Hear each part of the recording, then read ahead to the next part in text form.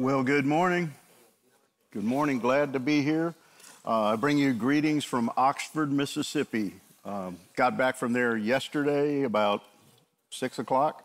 I went there with my wife on Friday, and all day Saturday did a seminar for them, and then I preached 3 times on Sunday. So if I get into the wrong lesson, you'll understand why. My brain's still in Oxford, I think. Glad to be back. Glad to be ready to jump back into Hebrews. We're going to be in chapter 10 today, and we're going to cover the whole chapter. So you can open up your Bibles to there. By way of reminder, we're going to have 4 more weeks of this series, and then we'll be done. And then we'll take a short break, and we're going to come back latter part of May, and we're going to do the book of Galatians. And then in the fall, we will do the book of Job. So if you want to get ready for that, you think your life sucks, read Job's life. Go back and read Job. But we're going to take a jump into that. It's going to be a barn burner because it's 40-plus chapters. But it's a great book, and it's a great book about our God. It's not about Job, it's about Job's God. So that's kind of where we're going. But this morning we're going to jump into Hebrews chapter 10. So let me pray for us, and we'll get started. Lord, I thank you for these men, and I pray that as we open up this chapter, that we would see you and we would see the glorious nature of your Son's gift of his own life, the shedding of his own blood, so that we might have redemption, so that we might have complete forgiveness of sin. All our guilt is taken away. All these things are true in Christ. And so, Father, would you help us to recognize it, rejoice in it, live like we believe it, and let it change the way we live our lives right here, right now. Lord, we thank you for this opportunity to get together as men. Would you speak to us powerfully this morning? And we pray this in Christ's name. Amen. So one of the things that I want to encourage you guys in is that I know this is a deep book, and it's got a lot of Old Testament stuff in it. We're talking about the tabernacle, we're talking about the Holy of Holies, and we're talking about sacrifice. But I hope you see that the reason the author's going to such depth and the reason he's dealing with all of these things is so that you might be encouraged, so you might be exhorted to believe everything that Jesus Christ has done for you. One of the phrases we're going to see today is once for all. And that phrase is going to have to do that what Jesus Christ did on the cross was once for all. One time for all time.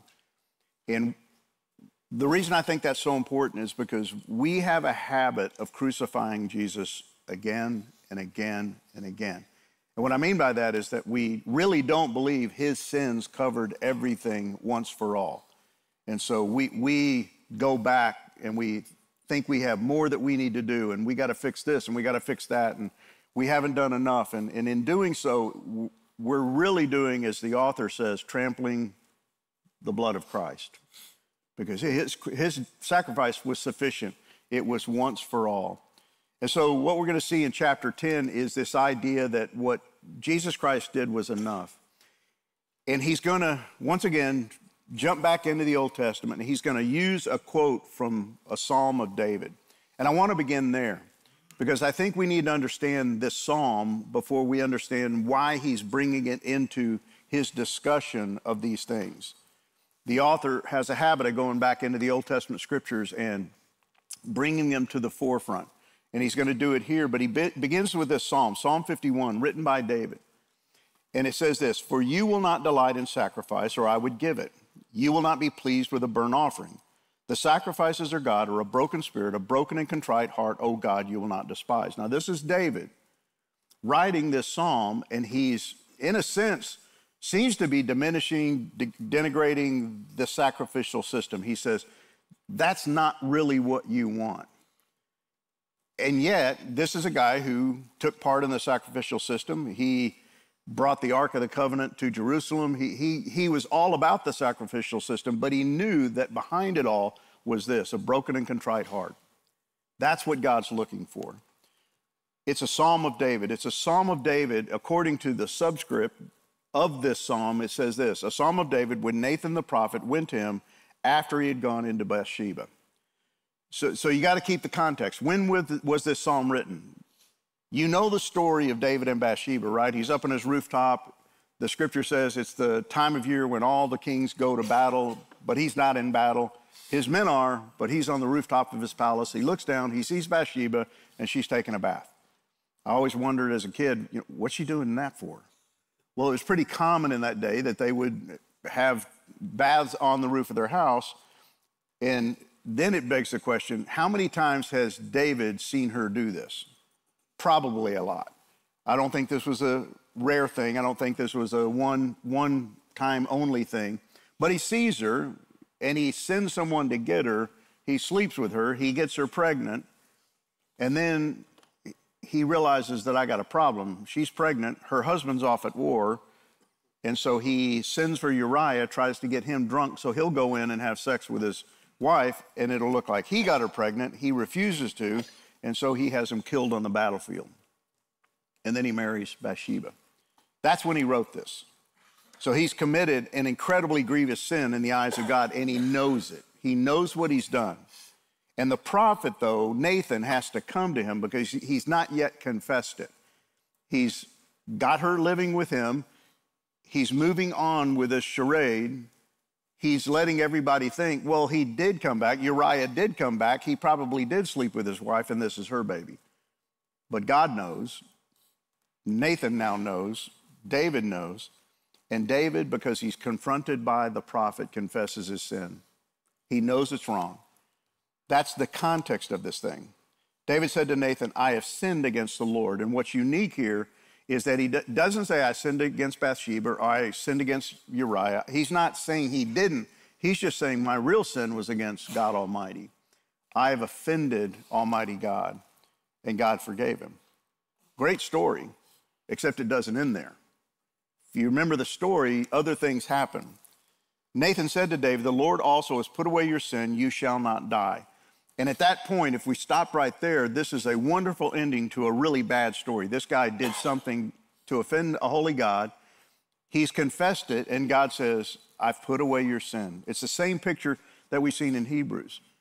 God removes our sin and separates it from us as far as the east is from the west. And he says, you shall not die. But, there's always a but, there's consequences. What are the consequences? Nathan announces that nevertheless, because by this deed you have utterly scorned the Lord, the child who is born to you shall die. This is rough. I don't care who you are, how cold your heart may be, this is a rough one to read and go, wow. This innocent baby is going to suffer because of the sins of David. But see, God has to deal with sin. And it's this that prompts the psalm. The child does die. And yet David's able to write this psalm. And what does he write in the psalm? He writes that he knows that what God wants at the end of the day is not an animal sacrifice, right? It's not the blood of bulls and goats. He could have gone to the temple. He could have offered a sacrifice, and he probably did for his sins. And yet he knows that's insufficient. It's not enough. That's not going to help. This is David writing long after the Mosaic Law was given, and long before we get to the 1st century AD when this letter is written, and yet he knows that that can't cover his sin. No amount of blood of bulls and goats was going to take care of what he did. He was forgiven, but there were consequences, and he couldn't cover it up with just going through ritual sacrifices. At no point does he say, well, wait, God, I went to the temple, I offered this, I offered that. Of course, there was no temple at this point because his son hadn't built it. But there was an ark in Shiloh. There was a tabernacle erected in Shiloh. There was the sacrificial system available to him. And he probably did avail himself of it, but he knew it wasn't going to cover what he had done because God demands more. What does he realize that God wants? A heart change. Here's the deal. You can't change your heart. I can't change my heart. And we can't change one another's hearts.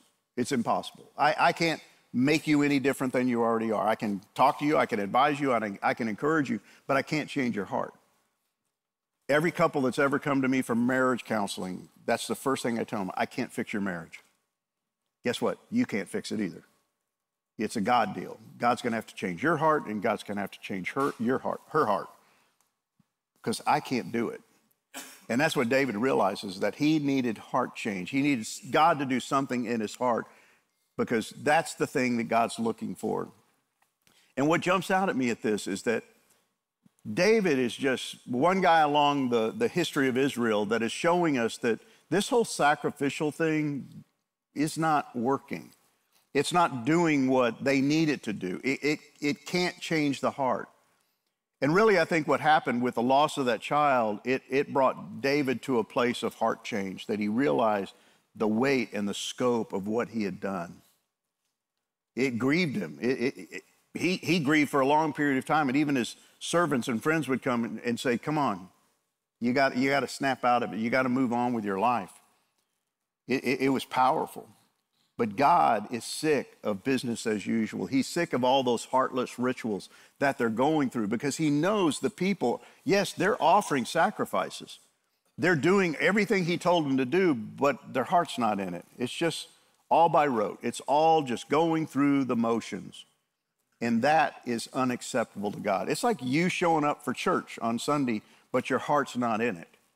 You really don't want to be there. Your wife had to make you come. You know, I'm glad you show up, and God can still speak to you even if you don't have the heart for it. But God would prefer you come joyfully, willingly, eagerly. That's what he's looking for. Otherwise, what happens? It becomes nothing but ritual and routine. I don't want my wife to love me that way because she has to, or it's just expected. I want it to be real. I want it to be from the heart. I don't want it to be something she just goes through the motions day in and day out. But that's what a lot of us do in our marriages, but we also do it in our relationship with God. That's what the people of Israel were doing by the time we get to the first century. See, in Jeremiah it says, your burnt offerings are not acceptable. Who's saying this? God. Who's he speaking to? The people of Israel. And again, this is long after David, so we're fast forwarding in the history of Israel to the point of Jeremiah the prophet coming along, and God says, your burnt offerings are not acceptable, your sacrifices are not pleasing to me. I'm not going to put up with them. I'm not going to accept them. Isaiah, another prophet, I've had enough of your burnt offerings of rams and the fat of well-fed beasts. I do not delight in the blood of bulls or of lambs or of goats. Well, wait a minute, God, that's what you told us to do. Why don't you delight? Because your heart's not in it. I don't need blood of bulls and goats. I need your heart to be changed. I need you to have a right attitude towards me, and you don't. So I've had enough. I'm sick of it. I'm done with it. He goes on in Amos, I despise your feasts, your festivals, your celebrations that I ordain. I put on the calendar, told you to keep them, but you know what? They nauseate me. I'm sick of them. I take no delight in your solemn assemblies.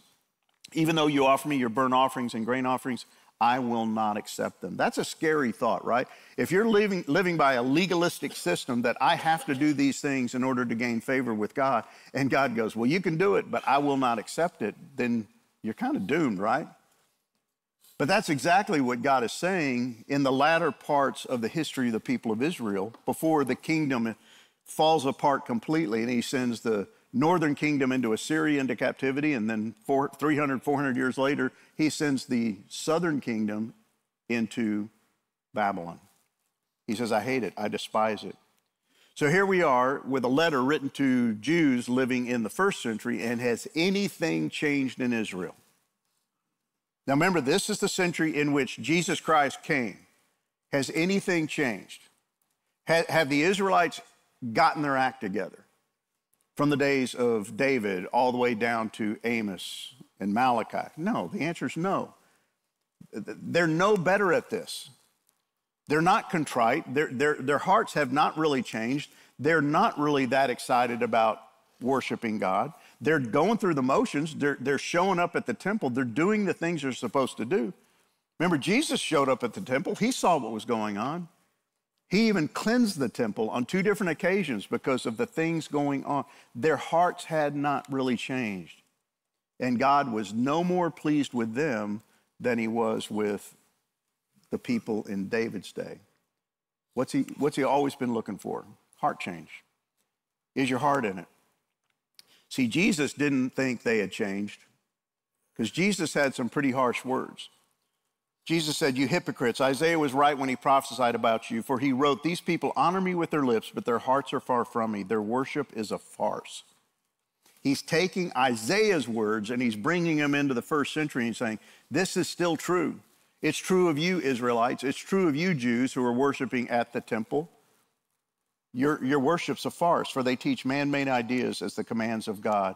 Things had not changed. Richard Phillips says, these warnings do not condemn the sacrifices themselves, but the hypocrisy of those who simply went through the motions without any heart involvement. What does God want from you? What does God want from me? Our hearts. That we truly do want to spend time with him, that we truly do want to worship, that we truly do love him and are grateful to him for everything that he's done for us. Richard Phillips goes on and says, even though God established the sacrifices of animals, these were not God's true desire. They're just they're not a statement of the solution, but of the problem. What the author of Hebrews has said over and over again is those things only pointed to something to come. And they had to be done over and over and over again because they could not do what Jesus Christ did, which is what? Redeem our hearts, change our hearts. So that brings us to chapter 10. He's going to quote from this psalm, Psalm 51, in just a second. But he starts out saying, for since the law has but a shadow of the good things to come, instead of the true form of these realities, it can never, by the same sacrifices that are continually offered every year, make perfect those who draw near. Well, we saw this in chapter 9, right? It can't cleanse your conscience. It can't change your heart.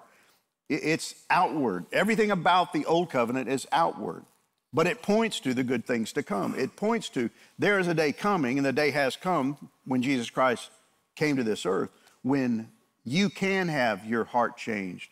You can have your conscience cleansed, but those things can't do it. They're a shadow. They're a picture. They're a vague outline of the better thing to come. That's what we've been talking about for weeks, right? The true form, the real form. And notice what he says, it can never make perfect. And I know you're tired of hearing this, but who's he writing to? Jews who've accepted Jesus as their Messiah. They're struggling with where is he? Why hasn't he brought his kingdom? Why are we suffering? And they're thinking about going back to Judaism, legalism, the law, sacrifices, so that they might wait for the real Messiah to show up. And he's trying to convince them, don't do that. Because that, the old way, can't make perfect. It can't change your heart. What did David say? The very same thing.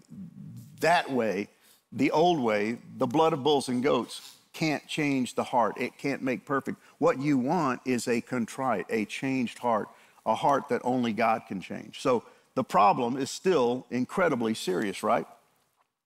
He says, you need to be made perfect, and yet that can't make you perfect. So now what are you going to do? And the word really just means to be made complete, whole. Everything about you as it's supposed to be, carried through to completion. If you go back to that, if you go to legalism of any kind, Judaism, any kind of religion, it will never get you where you need to go. What is yet wanting in order to be full? See, we all need to be completed. We all need to be made whole, but you can't do it through legalism. You can't do it through effort. You can't do it through self. You got to do it through Christ. And that's what he's trying to tell them.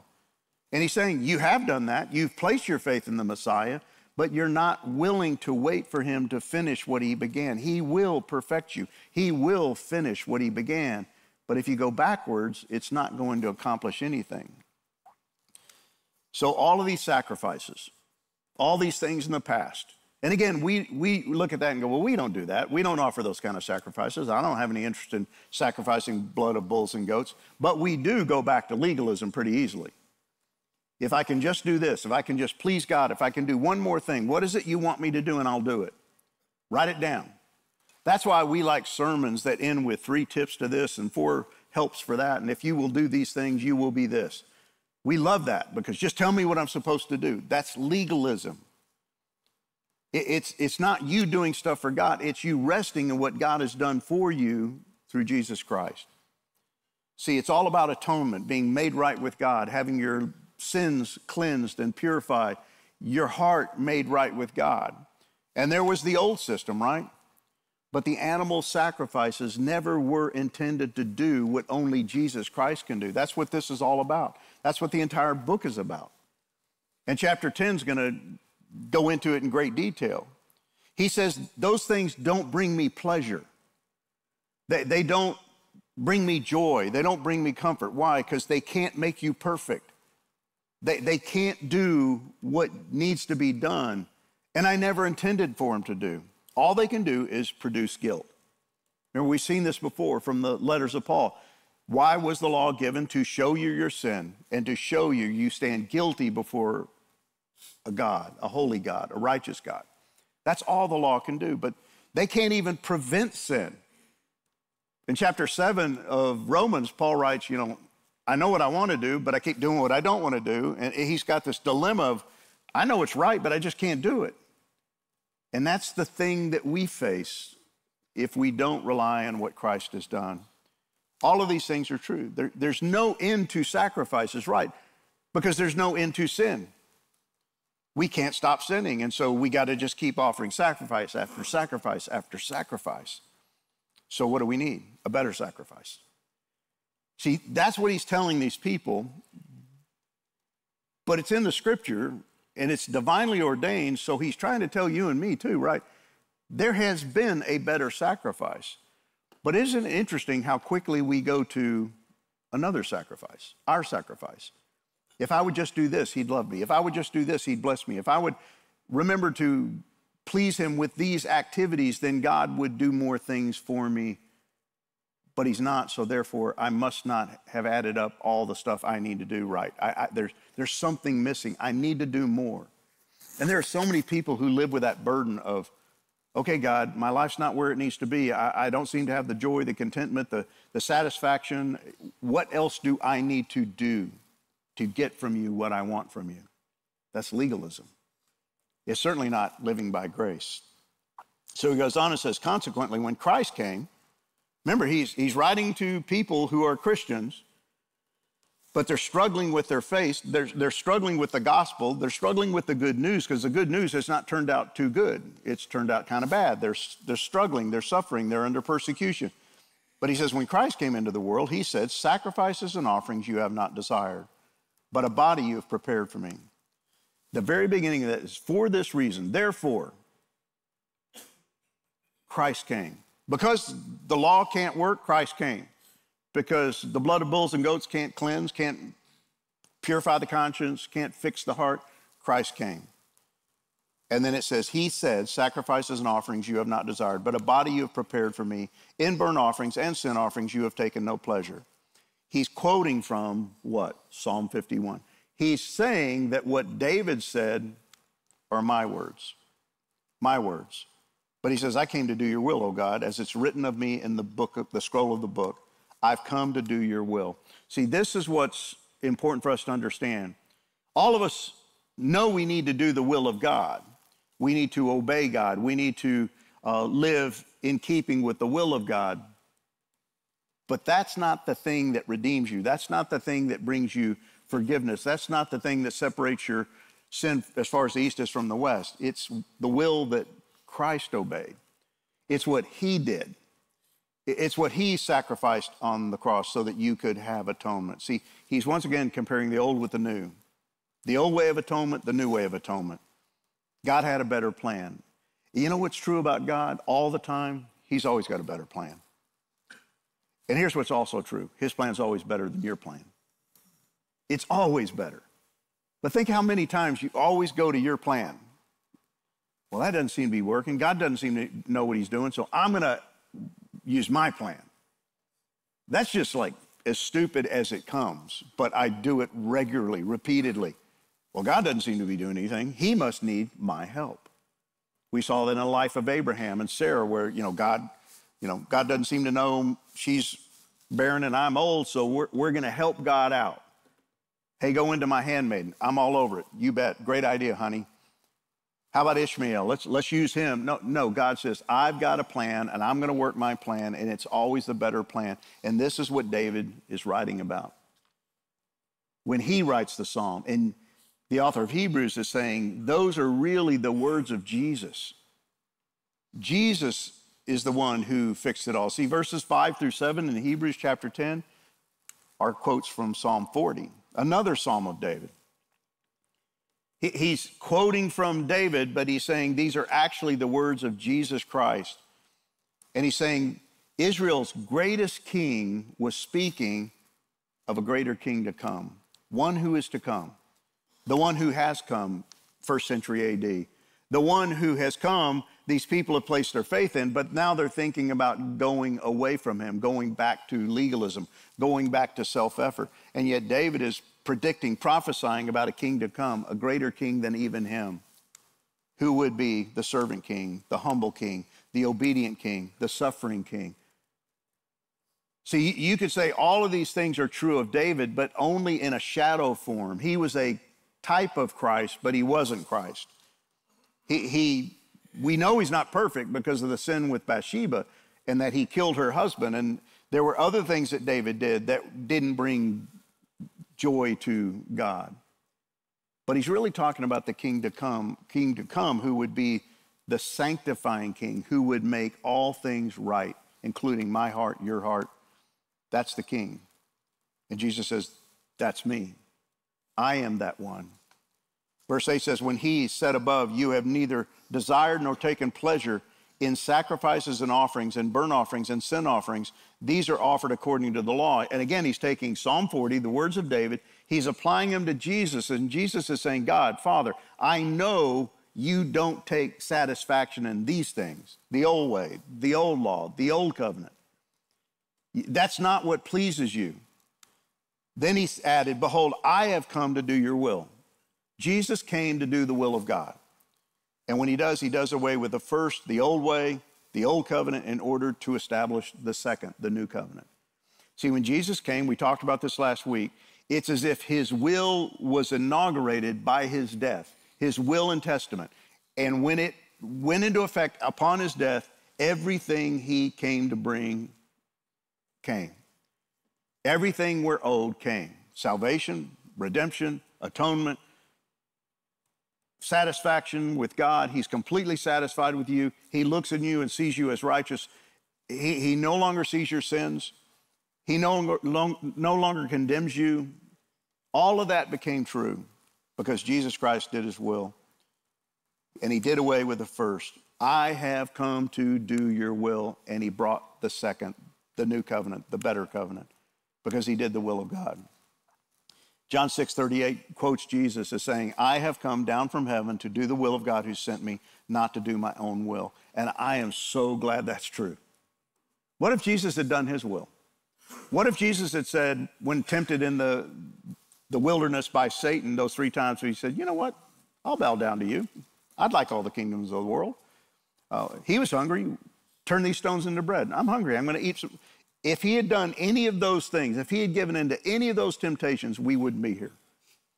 And there would be no salvation available to any one of us. And there'd be no chance at being made right with God. But see, he didn't do his will. He did the will of his heavenly Father. Later on it says, Jesus explained, my nourishment comes from doing the will of God who sent me and from finishing his work. Do you know that he's not done yet? Well, wait, Ken, he said on the cross, it is finished. Yeah, his death was complete, but he rose again and he ascended on high. And according to this book and many other books in the New Testament, he's coming back. He even told the disciples, if I don't go, I can't come back. I'm going to come back. And that's what this is all about. That's the whole hope that we have, is that one day he's going to finish what he began and he's going to come back.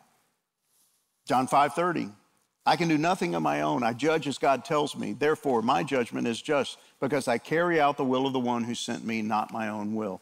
See, Jesus Christ did what no other man, no other high priest, no other king of Israel ever did. He completely obeyed the will of God. And because he did, we have heart change. We have access to heart change. And as soon as you place your faith in Jesus Christ, your heart is changed. See, wholehearted obedience is the sacrifice which God really desired, the sacrifice which he received in perfection from his servant son when he came into the world. Does anybody in this room wholeheartedly obey God right now? Don't raise your hand. We don't.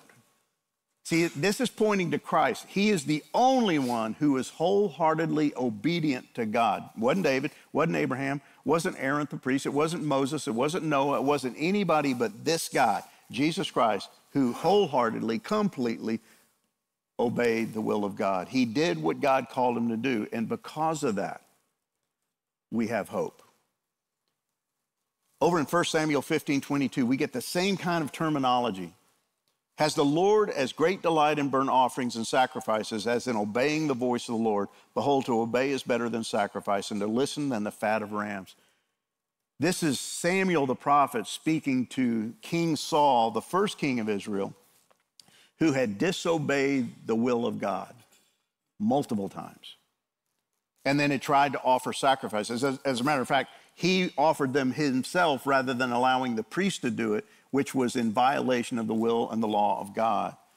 And the prophet says, is that what God wants? You offering sacrifices? Or wouldn't it be better for you just obey your God? And this led to his removal as king and his replacement by David. See, it's always been about obedience, but the problem is you and I cannot fully obey, can we? So why would we ever go back to legalism? Why would these people ever consider going back to the law, which they never kept to begin with, and they think they're going to go back and do it differently?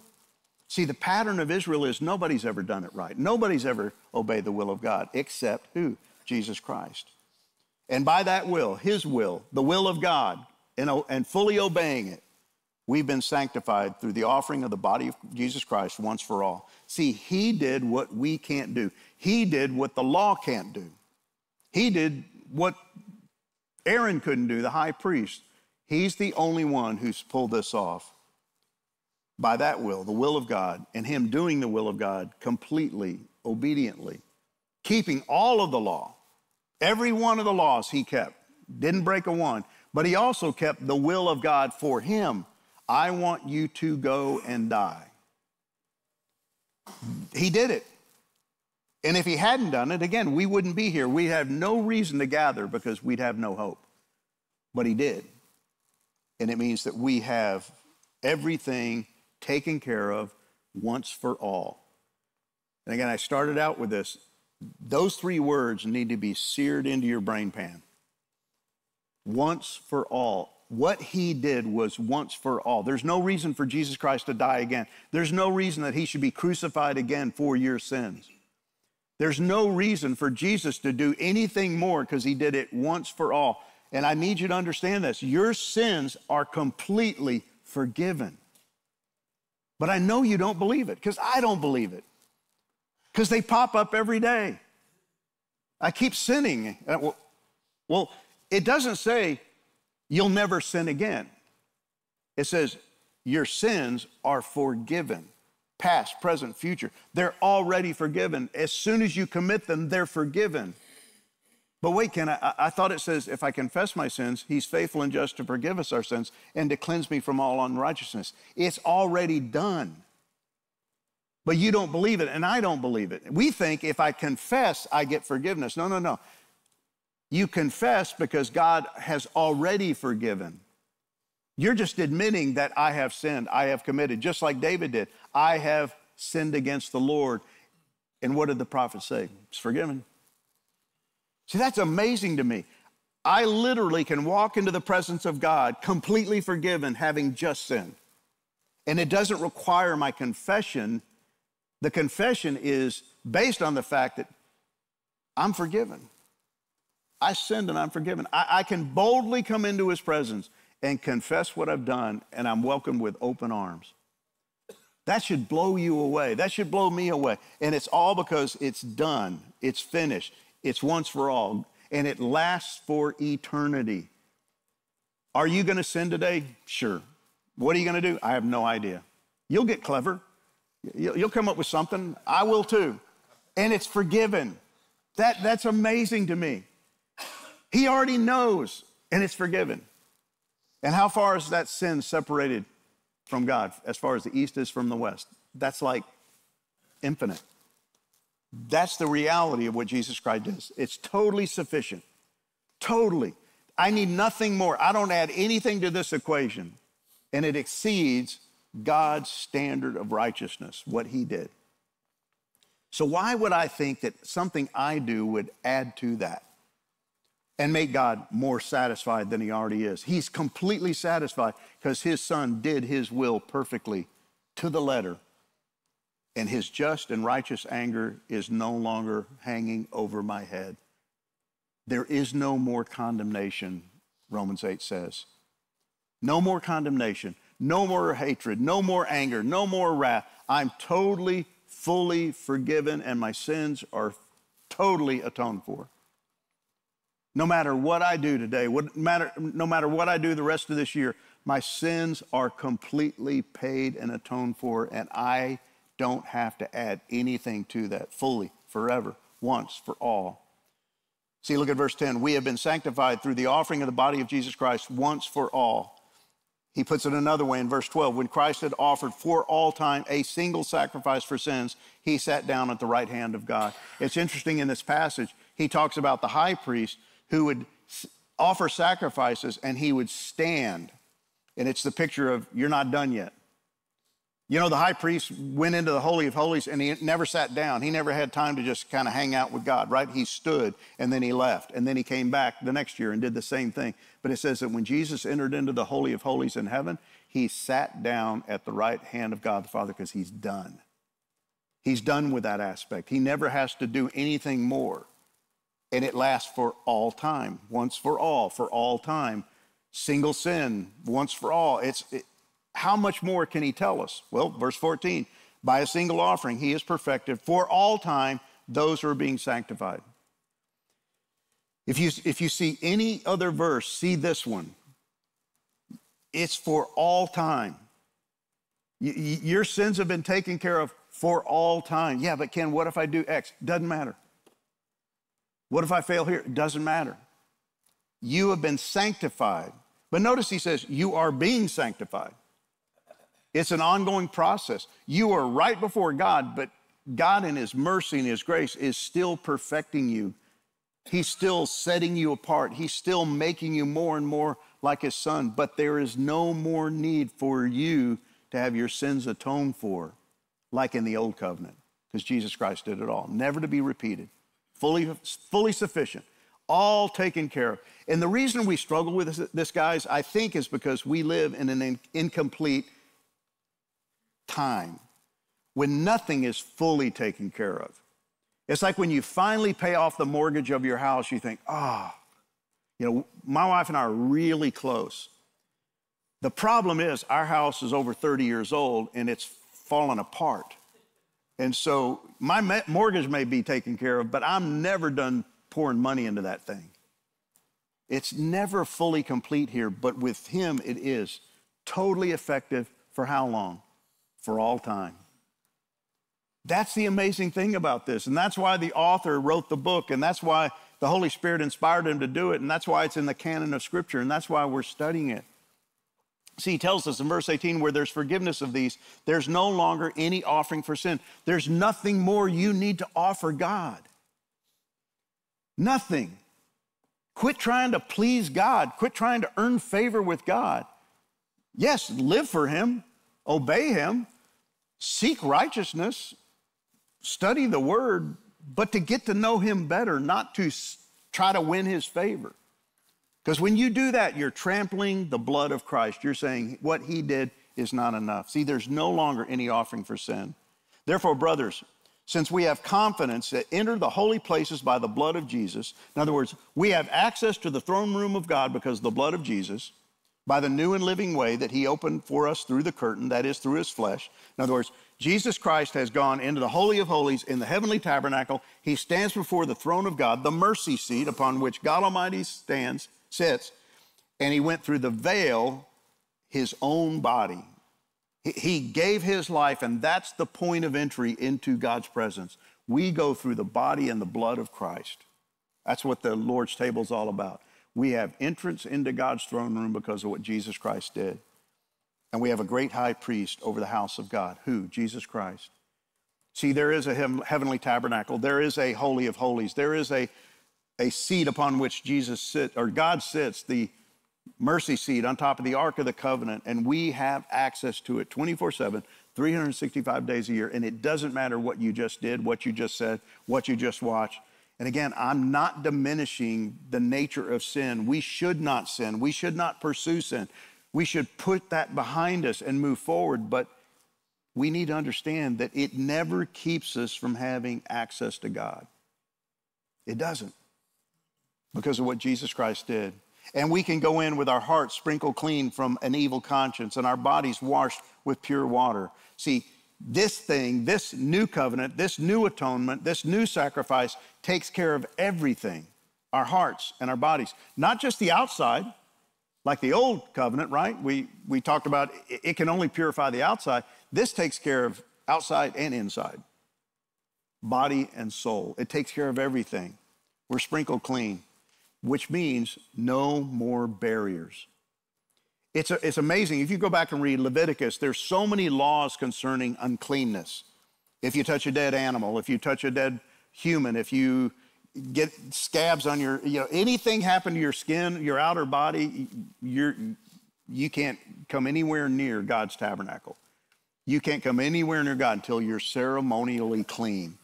Guys, if we were limited coming into God's throne room based on anything wrong with our outer flesh, we could never come into his throne room. You know, the very fact that your hair's falling out would keep you from having access to God?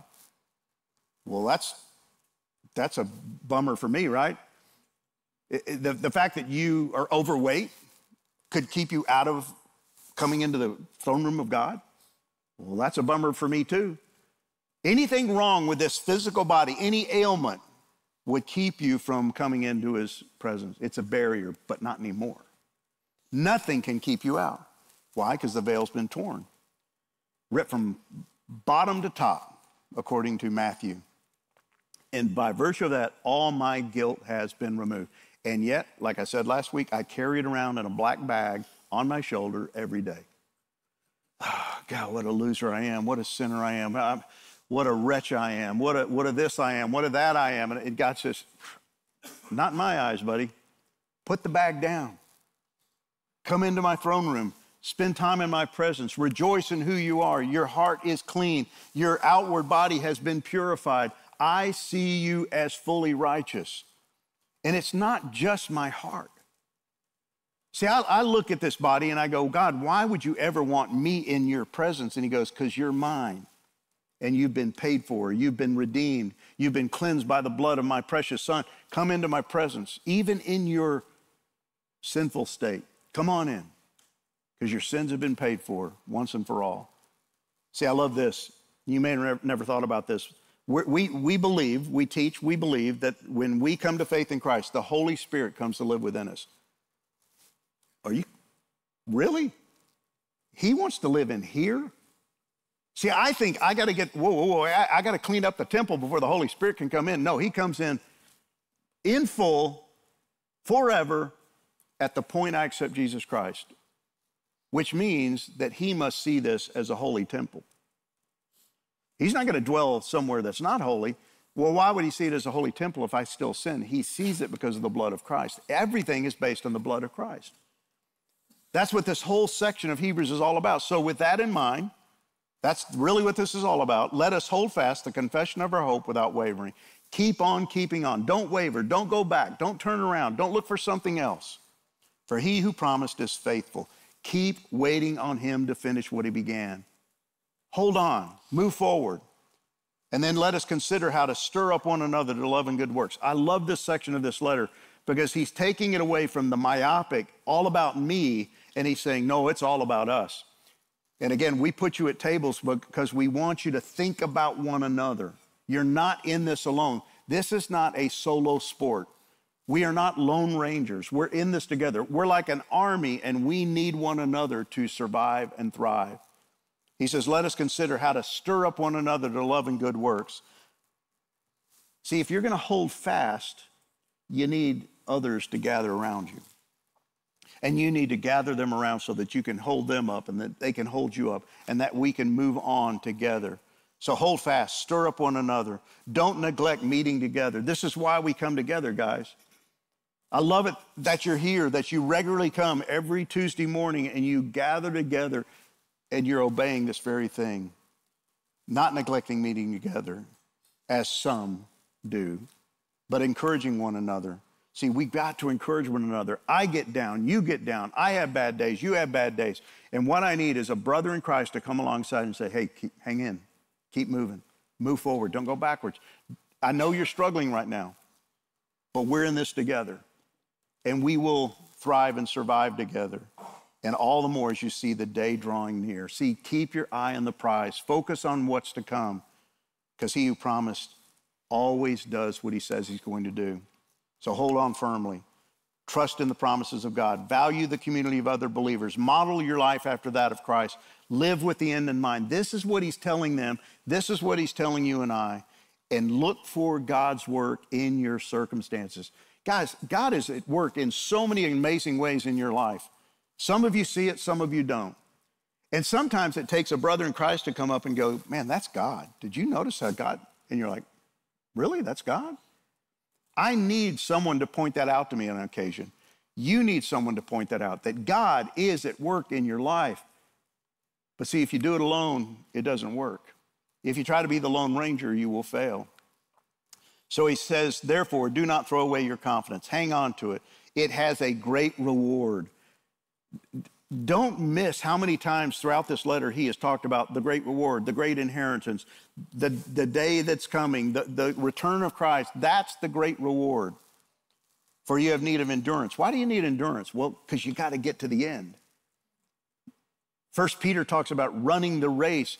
Every race has an end, right? That's why you run, otherwise you're an idiot.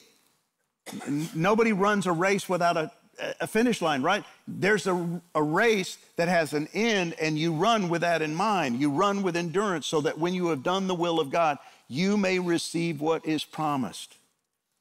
That's why we run, guys, not willy-nilly, not running around like, I don't know where I'm going. Do you know where you're going? No, we run because we know there's an end in mind, and one day we're going to receive it. Yet a little while, and the coming one will come and will not delay. But my righteous one shall live by faith. That's what we live for. We live by faith based on the promise of God that one day he's coming.